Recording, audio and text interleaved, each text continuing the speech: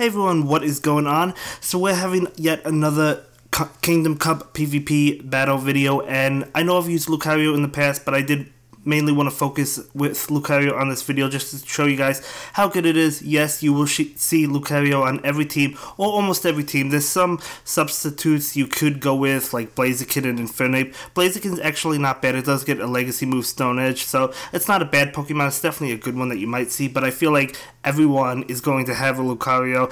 And correct me if I'm wrong, guys, but I believe the only way to get a Lucario for the Great League is to trade for one and have the IVs reroll. Let me know if I'm correct about that. Can you evolve a Riolu that you hatch from an egg into a Lucario and make it for the Great League? I evolved two, and both of them did not qualify, so I had to trade one of mine for a friend of mine, and then our friends a Lucario, and then it did re-roll into the Great League. But yeah, let me know, guys. I'm not too sure on that, but either way, yeah, focusing on Lucario, and we did go ahead and pick up the win there. And I'm beginning with Altaria in this match. He's beginning with Lapras. Also, let me know, this has more battles in it. This is a little bit longer of a video. Let me know if you like the longer ones or if you like the shorter ones.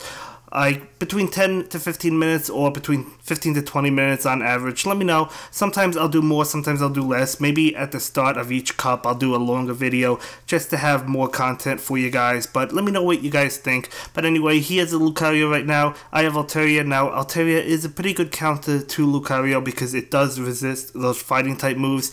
And Lucario is neutral to like Sky Attack and Dragon Breath. Even though Lucario resists, it's still going to do a lot of damage. We do have Charizard right now. He's going to go for the Sky Attack. I'm going to go ahead and block that because I knew I would get off a Dragon Claw. He's going to go ahead and block that one as I expected. So both of us are out of shields. But because Dragon Claw does charge up fast, we're going to be able to get it off. And he's actually going to be able to get off his charge move. That's going to knock out Charizard. So my last Pokemon is a Lucario. We do go ahead and knock out that Altaria.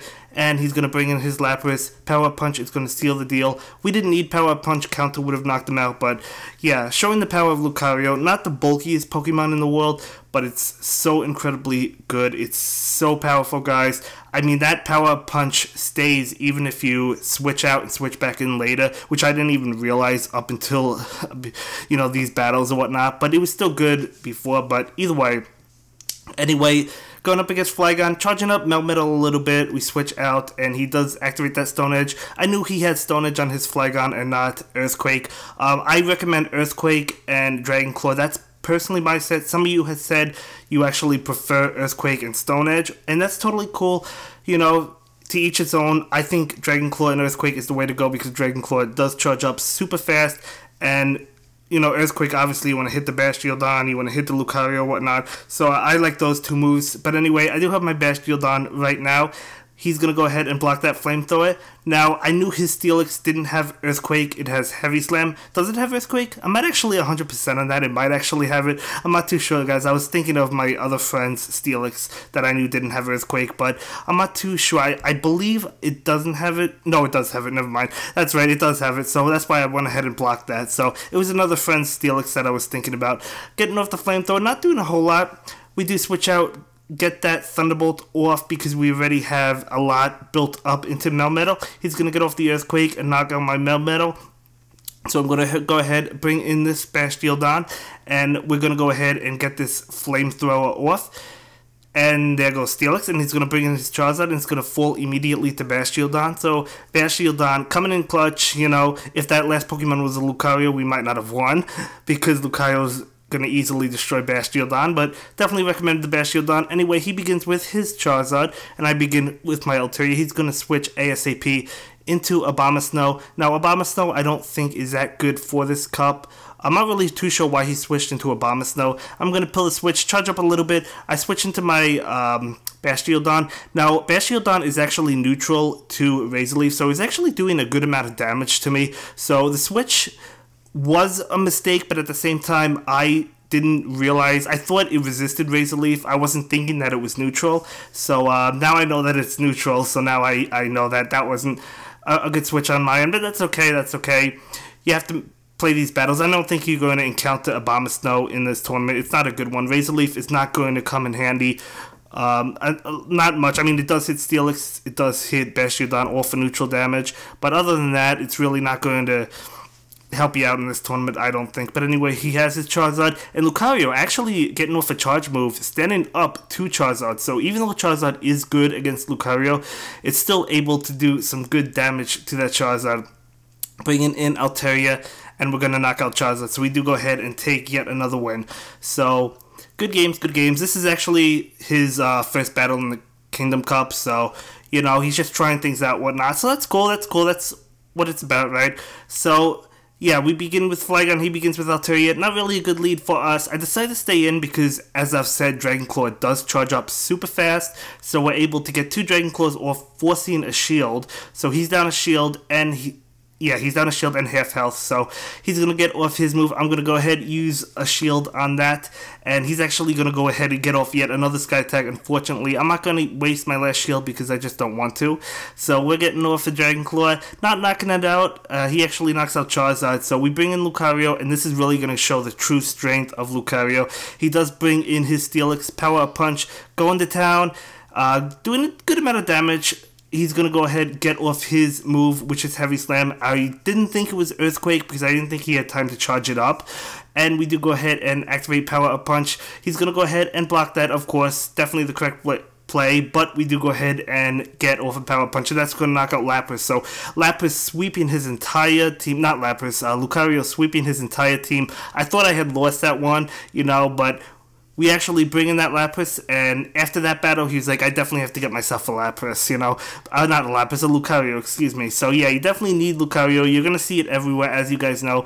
This battle, though, beginning with Lucario, he begins with the Alolan Sandslash. We're going to knock that out. He switches into Entei, which is not really good for us, but we have multiple power-up punches in a row, so we just use it to our advantage. We can't switch out, so he's going to go ahead. We're actually going to go ahead and knock him out, but we have a buffed up Lucario, and he's going to go ahead and block that. But at this point, pretty confident, feeling pretty confident in my ability. Trying out Dragonair. Now, I don't have anything invested in Dragonair. I only have Aqua Tail, and it has Dragon Breath. I think the other move you want is Wrap.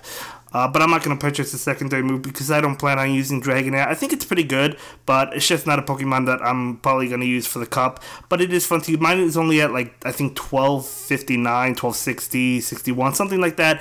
You know, so it's not fully maxed out. I just used what I had. But Bastiodon saving the day, knocking out that Steelix. So yeah, taking another win. So another fantastic game. So we're going to go ahead, jump into yet another battle. Beginning with Dragonair, trying out Dragonair again. He does begin with Alolan Sandslash. Now, obviously, we got to get out of there because we're Dragon type. And we're going to bring in Charizard, doing a lot of damage to that Pokemon. Blast Burn actually doing a lot to Moltres as well. So you could see the power of Blast Burn.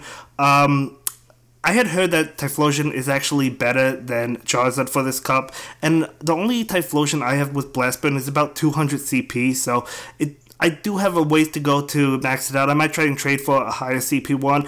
Definitely to try it out. I do like Charizard because he can resist those fighting moves, although Lucario still does a lot of damage to it, but yeah, I definitely do want to try out Typhlosion. But we do go ahead and knock out his Lucario. He's going to go ahead and knock out us. And now, unfortunately, I do have this Flygon. We do get a Dragon Claw off, though, and he's going to go ahead and block that. And he's going to be able to knock us out before we get off another Dragon Claw. Now, if we managed to get off that Dragon Claw, we would have actually won the match, but not able to get off that Dragon Claw. So, good game. He does go ahead and win the match. Beginning with Lapras, he's actually beginning with his own Bastiodon, and you know, Lapras is pretty good against Bastiodon, but Bastiodon's also good against Lapras. It's kind of like a trade, but Lapras does charge up faster, so Lapras actually wins the match, I think. Actually, if he had Stone Edge, I think he would have knocked out Lapras, so, you know, I think it's kind of like a close call, you know. But, yeah, they're both good against each other, so my Lapras does go down, but I'm happy because I took his shield and we knocked out his Bastiodon with a Lucario coming in. So, I didn't want to do the switch immediately because he would have pulled out the switch. He would have pulled out Bastiodon and switched into something else. Activating Power of Punch, even though he does go ahead and protect that, we get off yet another Power of Punch. He doesn't have any shields left, so that is going to knock out Kingdra, and his last Pokemon is Alolan Ninetales. Now, Alolan Ninetales is a Pokemon that I will try out for this Cup. I don't think it's good for this one compared to the previous two. It was better for the Twilight Cup and the Tempest Cup, in my opinion. I don't think it's really that great for this Cup, But, you know, it's definitely a Pokemon I do want to go ahead and use. Beginning with Altaria this time, he does begin with his Melmetal. And I'm going to go ahead, charge up a little bit, get some energy. Not a whole lot, but it's better than nothing. Bringing in my Lucario, we are going to resist that Rock Slide. He brings in his Moltres. I'm going to go ahead, activate this Power-Up Punch. He's actually going to block it. I wasn't expecting a block because I don't think that really would have done a lot of damage. It did resist it, but that's okay. He does actually knock out my Lucario. So bringing in Altaria, and he's going to go ahead, get off his Fire Blast, doing a lot of damage despite Altaria's bulk and resisting it. So I didn't expect that much damage, but Fire Blast is really strong, I guess. So that's why it did a lot of damage. Now he does get off his Rock Slide. I'm going to have to immediately protect myself. I was trying to knock him out. I was trying to be smart, knock him out, so I didn't have to use a charge move. Wasn't able to happen, so we do go ahead and use our last shield, but we're going to be able to get off this Blast Burn and knock out that Steelix. So it didn't matter. Either way, I felt comfortable with that game, and we do go ahead and pick up the win. So yeah, yet another game, another good game. So we're going to go ahead, use our Altaria, and he's going to use our Steelix. I basically know like 5 or 6 Pokemon that I want to use on my team, so I'll probably do a team discussion talking about the Pokemon that I do want to use. It's not a finalized team just yet. Of course, things can change, but right now, I mean, I really like 5, 6 Pokemon. So anyway, both Lucarios knock each other out. He brings out Kingdra, I bring out Altaria. Now, Altaria does win in this situation if you're going Dragon Breath to Dragon Breath. If we're not talking about shields, we win anyway. He used the shield, and we still knocked him out. He wasn't able to get off his charge move. But we bring in Bastildon. He's going to use Crunch. Now, I know his Steelix doesn't have Earthquake. This is the friend I was talking about. I knew for a fact his Steelix didn't have Earthquake, so I had nothing really to worry about. I do go ahead and block that one, though, just because we're down to our last Pokemon, so I might as well. You know, there's really no reason not to. I didn't have to predict an Earthquake, because as I said, I knew he didn't have Earthquake. I knew he only had Crunch. So, yeah, Steelix, I feel like, is a Pokemon you'll definitely see on quite a few players' teams. I haven't used it yet. I do plan on testing it for this cup, but I haven't used mine yet. I haven't tried it out. But Bastildon does take the win, so Steelix should win that matchup unless if it doesn't have Earthquake. As you saw, that one didn't have Earthquake. But if it does, I believe Earthquake is just going to dominate. Of course it's going to dominate. But yeah, we have our good old Flygon. He gets off Rock Slide. Not doing a lot. I'm charging up Dragon Claw quite a bit. He brings in Alolan Ninetales. Now, I immediately click on the Dragon Claw without even seeing what Pokemon it was. So, if I knew it was Alolan Ninetales, I would have just pulled the switch immediately. I didn't even know it was Alolan Ninetales. I just figured it would have been a good thing to use against anything. But no, not against Alolan Ninetales. I should have waited to see, I guess. But, you know, I pull the switch into Lucario, and doing a good amount of damage, we knock it out with Power-Up Punch ready to go, and a Shadow Ball ready to go. I use Shadow Ball thinking that he'll think it's Power-Up Punch and not Protect, and that's exactly what happens. He does not Protect, and we do go ahead and knock him out. We manage to survive that Rock Slide and get off a Power-Up Punch, and that is going to knock out Melmetal. So we do go ahead and take that game with good old Lucario, picking up a rare candy, actually. I'm loving Lucario, guys. I love Power-Up Punch in general. It's such a good move. It really is. It really is a powerful move, you know. And I feel like a lot of people are going to use it. I feel like everybody's going to use it, as I said, as long as they have it. You know, if they don't have it, they won't use it. But anyway, getting off a Rock Slide, doing a good amount of damage to that Altaria. I know I could tank its hits, its Sky Attack, its Dragon Pulse. So we do take that, getting off yet another Rock Slide. So I knew it would either knock it out or cost him a shield. So he decides not to give up any shield, and it does get knocked out. Decide to charge up some energy. He does get off his Rock Slide, and that is actually going to knock us out. I lagged a little bit, so I wasn't able to respond or attack or switch during that point, but either way, it doesn't matter. It's no big deal. We do have Lucario, which is definitely going to destroy Melmetal, and we do go ahead and knock out that Melmetal, and now he brings in Alolan Ninetales, getting off the Power-Up Punch. His Alolan Ninetales did some good damage to us last tournament. It was really tricky to go against, I felt like, both in the Twilight Cup and the Tempest Cup, but I feel like it's not really a threat in this cup. But anyway, I'm going to go ahead, use the shield on that Psyshock, and we're going to finish him off, and that is another good game. So we're going to go ahead and jump into yet the final battle of this video. I'm going to decide to begin with Bastildon. He begins with Bronzong. A couple of you had asked me to try out Bronzong, and I do have a Bronzong, so I do feel like trying it out. But anyway, we do get off that Flamethrower. He's going to go ahead and block it. I'm not going to block this. He does get off heavy slam. Not doing a lot to us, but we're neutral to that, so it's more damage than if we were to resist it, obviously. So, you know, it's doing decent amount of damage. He did take away quite a bit of health from us, so I don't want to say it's not doing anything, but he's also down a shield, and we did pick up his first Pokemon.